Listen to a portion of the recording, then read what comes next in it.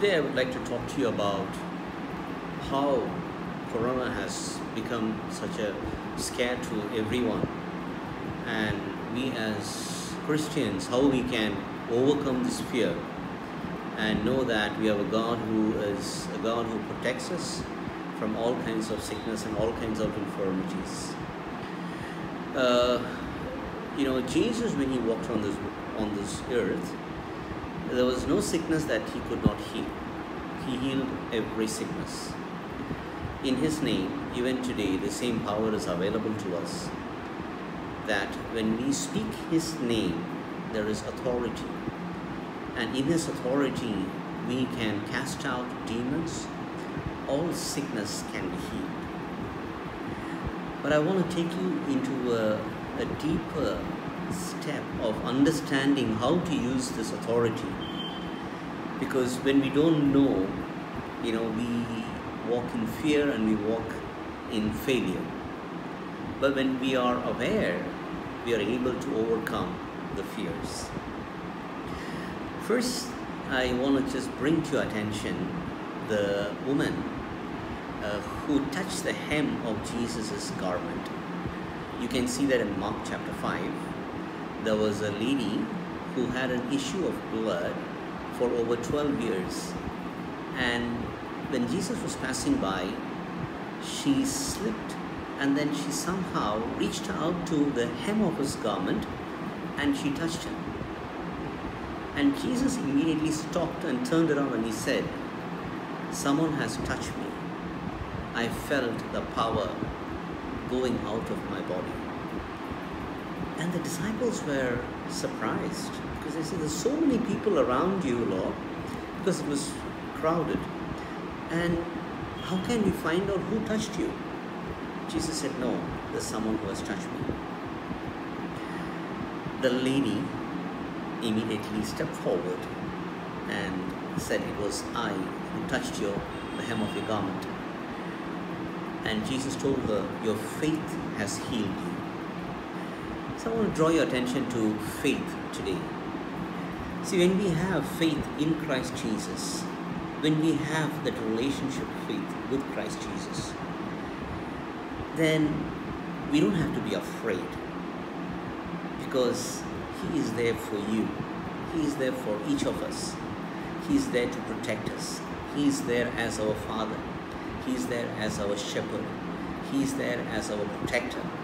Like how the blood protected the Israelites when they were in Egypt, that no plague came near the Israelites. Same way, even today, the blood of Jesus is a mark for you. He has sealed you with the Holy Spirit. According to Ephesians chapter 1, you've been sealed with the Holy Spirit for the hope that is of eternal glory.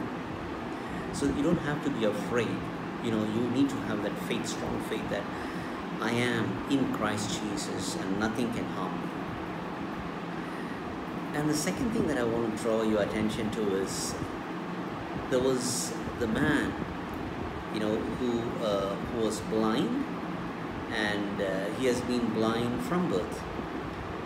And Jesus heals him. He spat on the he spat on the soil, and then he made a clay out of it, and then he applied it on his eyes, and he told him to go and wash his eyes on the pool, and he was healed. Now, they asked him, whose sin is it that he is blind? Is it his sin, or is it the sin of his parents? But Jesus' reply was, it's neither the sin of his parents nor his sin. But this sickness is to reveal the works of God. How many of us are ready to be that volunteer, to be used by God, so that we can become his works? When situations, when troubles, when hardships come your way, you need to know that these are not to destroy you, but to reflect or to show the works of God, the greatness of God through your life. So God is looking for vessels who are humble and who are submissive and who are willing to live a life for the glory of God. So it is not always necessarily, sin that one is sick. It could be that God wants to show His glory or His power. Jesus wants to reveal Himself through you or through the one who is sick. So not every sickness is because of sin or a generational curse. And the third aspect that I want to draw your attention to is there was another man who was sick for 38 years, and he was lying by the pool of Bethesda, and the angel used to come and stir the pool, and when the angel stirs the pool, whoever steps in first gets healed.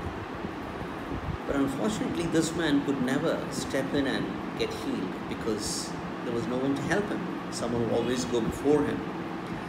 So Jesus passed by and asked him, "Do you want to be healed?" And this man, for some reason, he never asked Jesus to heal him. Instead, he said, "I always want to be healed, but every time I try to, go to the pool, someone else is always there, stepping up before me." So he just expressed his honest, situation, and then his desire to be healed. And Jesus immediately told him, "Take your bed and walk." So he took his bed and he walked, and he was completely healed. Later, Jesus meets him and tells him, "Do not sin anymore, otherwise the worst thing might come upon you." So here we see that Jesus is warning this man that because of sin, sickness can also come. But today, as His children, if you're walking in complete obedience to the Lord Jesus Christ, if you have been washed by the blood of Jesus, if your life is in line with Him, and you have confessed your sins to the Lord Jesus, and you're walking with Him, then you don't have to be afraid, because the enemy is trying to put fear in everyone's life today. You don't have to be a victim of fear, because God has not given you a spirit of fear, but a spirit of boldness. So you don't have to walk in fear anymore. So you're called to walk in boldness and in authority. Christ is working in your life. He's working through your life. He's working in your life for an eternal cause. Are you willing to submit for His glory to be revealed in your life, and to walk in that faith that He has given you, and not stepping out of His commandments, the ways that He has taught you how to live, and how not to keep your eyes on this world, but to keep your eyes on eternal life, things above, and not on things below. If you're walking that life today, do not be afraid. Jesus is holding you. His Spirit is guiding you. He's setting you free right now from every fear. In Jesus' name.